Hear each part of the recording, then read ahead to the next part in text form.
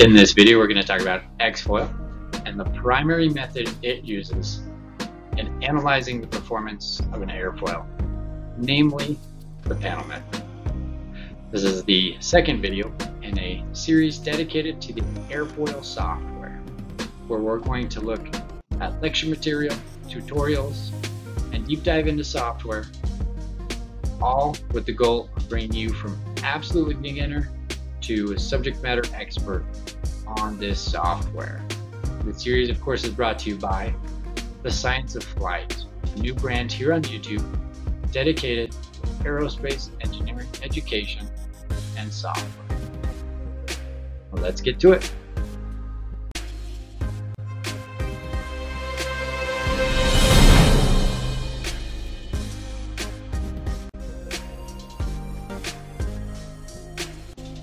This video will briefly introduce two-dimensional panel methods. This is due to the fact that Xfoil is built primarily on a 2D panel method for calculating the inviscid analysis values that it uses. So because it's built on that, I figured it'd be good to go ahead and kind of cover what a 2D panel method is, kind of how it works, what's the idea behind it, so that you can understand what Xfoil is doing when it's trying to solve for a particular solution, for a particular inviscid analysis solution. So the two-dimensional panel method is built on potential flow analysis. This is actually comes from theoretical aerodynamics. So a lot of the assumptions and limitations of Xfoil actually is inherited from this potential flow analysis. Now, what is this 2D panel method? What does it do? It starts with an airfoil shape. As you can see here on the right, I've got an airfoil there. And so what it's going to do is it's actually going to take that airfoil shape and it's going to break it up into different flat panels. And I will go ahead and make sure they're colored red. There we go. So as you can see, the edges of the flat panel are actually along the airfoil shape. And what we're doing is we're actually breaking up the shape into multiple panels. Oftentimes it's called a panel because it's made up of a panel sheet, which just means instead of these flat lines, they're actually planes, or actually panels that extend infinitely into the screen and infinitely out of the screen. But that's kind of getting a little too much into it. Since we're staying with the two-dimensional panel method, we can just assume that these flat panels are just kind of lines right there that are made to approximate the shape of the airfoil. So that's the first step of a panel method, is that it takes the airfoil shape and it breaks it up into panels.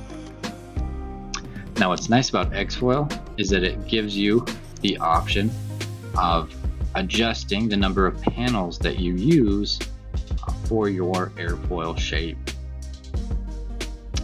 So obviously if you use more panels, you're going to get a better approximation of the airfoil shape and you're going to get better results.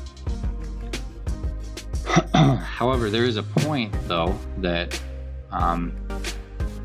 once you start getting more panels, it's not really worth it, because as you increase the number of panels, you're also going to be increasing the computational time it takes to solve for the solution.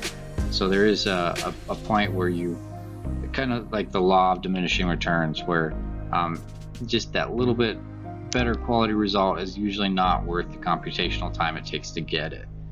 So that's kind of one of the balancing things that you're going to have to learn to do, is balancing the number of panels you want versus the computational time it might take to solve.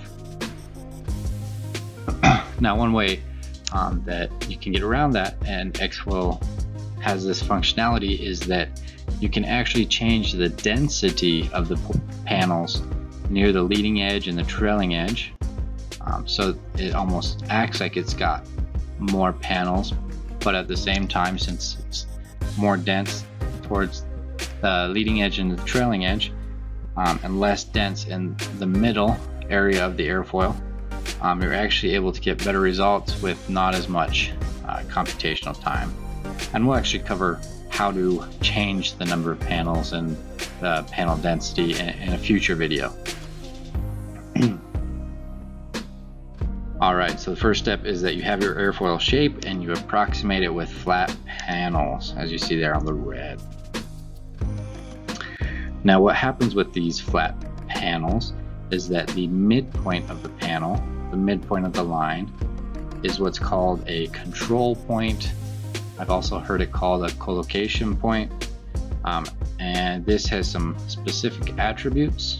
One of the attributes is that at that point the flow has a normal velocity of 0, so it's completely tangential to the midpoint there.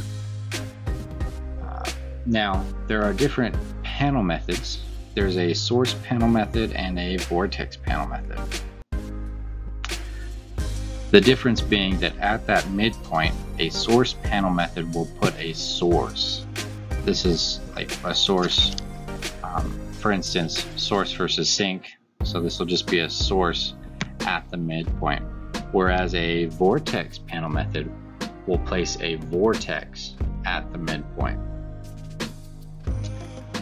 Now there is a difference between source panel method and vortex panel method in terms of the type of flow analysis they can do. A source panel method is only good for a non-lifting body. This is of course because a source is not able to simulate circulation, and it also does not enforce the Cutting condition. The Cutting condition being the Cutting condition kind of basically or briefly is ensuring that the flow around the trailing edge is going to match the actual physical what's physically going to happen at the trailing edge. So making sure that it leaves in the correct direction, correct velocity, correct pressure. So just put simply, the Cutting condition is making sure that the flow behaves correctly around the trailing edge. So since the source panel method is not able to account for circulation or enforce the Cutting condition, it is only used for non-lifting bodies. The vortex panel method, on the other hand, is used for lifting bodies because the vortexes are able to kind of simulate circulation. Let me add the vortexes on. There you go. So the vortexes are able to simulate circulation, and on a vortex panel method it actually enforces the Cutting condition, and because of this it is actually able to be used for lifting bodies. So Xfoil is actually based on a vortex panel method, so it's able to be used on airfoils for lifting bodies. Now it's sometimes also used as a what's called a higher order panel method, which sometimes means it might mix source and vortex panel methods, where it's primarily a vortex method, but it might use some source panel method, like some sources on panels near the trailing edge to kind of help with the flow around the trailing edge. But let's not get into it too deeply, I guess. In this video, we're just kind of briefly covering what this vortex panel method is. So Xfoil is based on a vortex panel method, so it is able to handle lifting bodies, and since it's used primarily for airfoil design, which airfoils are lifting bodies, it's actually able to account for that. Alright, so this is kind of how the airfoil is broken up. It's broken up into panels, and in the middle of the panel it's going to have this vortex. Now the strength of the vortex is actually not known. We don't know how strong that vortex is, and so what's happening is that the vortex panel method is actually trying to iterate and solve for the strength of each of these vortex on each of the panels. Now, just so we're aware that the strength of a vortex on one panel does not have to be the same strength as the panel next to it or any other panel on the airfoil.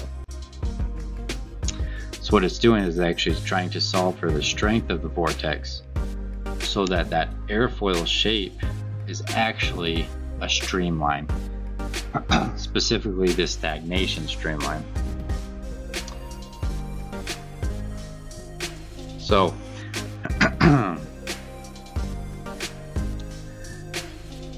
so in a vortex panel method, you're solving for the strengths of the vortex on each panel so that the airfoil shape is a streamline.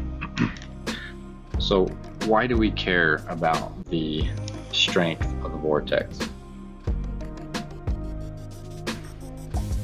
Well, the strength of the vortex from each panel can be added together, summed up to determine the total circulation of the flow around the airfoil. Now, when you're able to figure out this total circulation around the airfoil using the Kutta-Joukowski theorem, you're also able to turn that total circulation into the lift that's created from the airfoil. And so this is kind of the basic method of what's going on in Xfoil. It's taking the airfoil shape, it's breaking it up into panels. At the midpoint of the panels, it's adding a vortex, and it's kind of iterating through each panel to figure out the strength of the vortex needed to make sure that the airfoil shape is the stagnation streamline. And once it determines those strengths of the vortexes, then it can solve for the lift characteristics of the airfoil. So that's the basic method behind the two-dimensional vortex panel method that is being used by Xfoil. Now, as I said before, this vortex panel method is used for inviscid analysis of an airfoil. However, depending on what kind of analysis you're doing in Xfoil, for instance, if you add a viscosity term, or if you add viscosity properties to the analysis, then the Xfoil might actually take the results of this inviscid analysis and adjust it or tweak it so that it can determine what the viscous result of analysis will most likely be. For instance, it might have some sort of boundary layer method where it kind of determines what kind of boundary layer it's going to have and looks at the wake